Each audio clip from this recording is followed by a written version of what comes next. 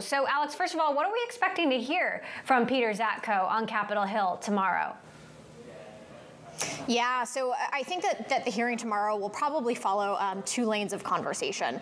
There'll be questions around the data privacy concerns, around the bots and fake accounts that Zatko has alleged that the company either ignored or didn't disclose. But I also expect the Senate Judiciary Committee to focus on some more of the data privacy issues that legislators care about that might be a little less relevant to the acquisition, but increasingly relevant as D.C. has been able to push through antitrust legislation, but has not gotten a lot of traction on data privacy. So they might take this opportunity to lean into some of those themes as well. Now, Jeff, Elon Musk is trying to use new information that Twitter signed a $7 million separation agreement with Peter Zatko back in June. Musk trying to use that as a reason to cancel the deal. You know, what exactly is he trying to say here?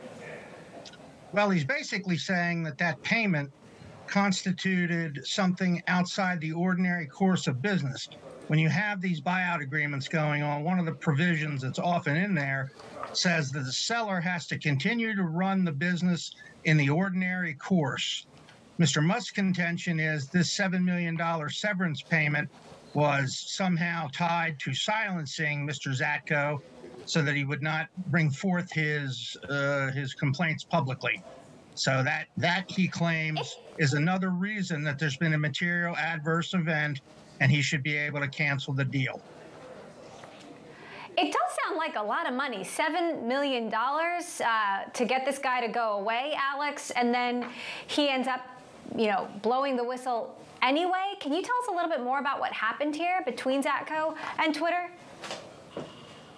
Yeah, Emily, the sticker shock that you're having might be some of the reason why Musk feels like he can lean into this as an argument that this type of settlement should have been brought to his camp and is outside the regular course of business. So this was a guy who is an executive on the security side, was brought in a number of years back and oversaw a lot of the important kind of security pieces and the teams that worked on those things internally at Twitter. So he is a person who, you know, claims that he has kind of insider knowledge on this. The company says, well, look, you could have actually made some changes on these things. So there's an interesting kind of back and forth here. Emily, I will point out, it has been reported that in that settlement agreement, he was still allowed to blow the whistle to the government if there were any issues. So $7 million, definitely sticker shock. Definitely that kind of third strike that Elon is claiming allows him to get out of the deal. But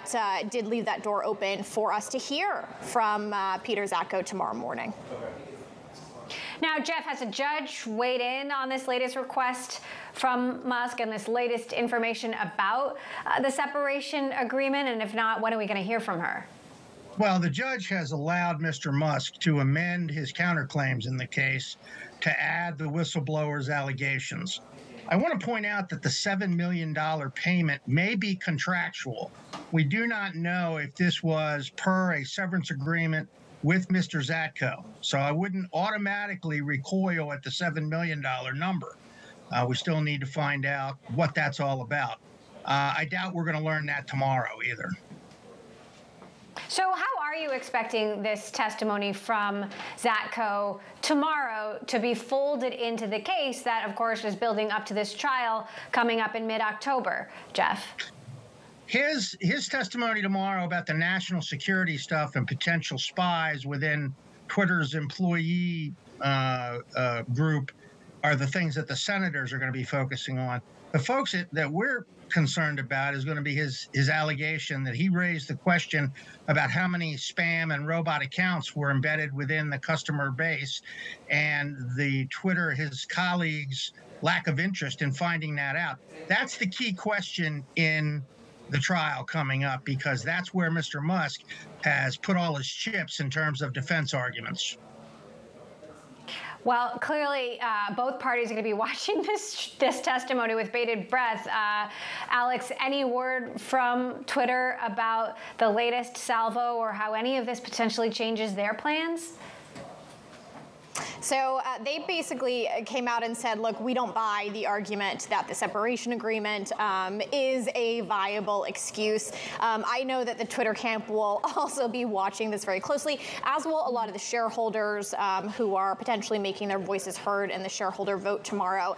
I would think if things go really far down the line of privacy concerns, if there's a lot of kind of interest in the data security piece that are unrelated to the acquisition, that would just be another thing to add to the list of Twitter CEOs' kind of big ticket items to care about. Twitter has not been brought in to DC as often as a lot of the larger social media peers.